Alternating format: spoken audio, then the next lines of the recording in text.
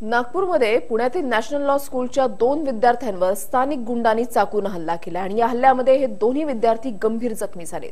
रुचिर बत्रा आणि विभा तुमकीकर असे या विद्यार्थ्यांचे नाव आहे। धक्का लागल्याच्या क्षुल्लक कारणावरून वाद झाला आणि त्यानंतर या वादाचे रूपांतर हाणामारीमध्ये झाले।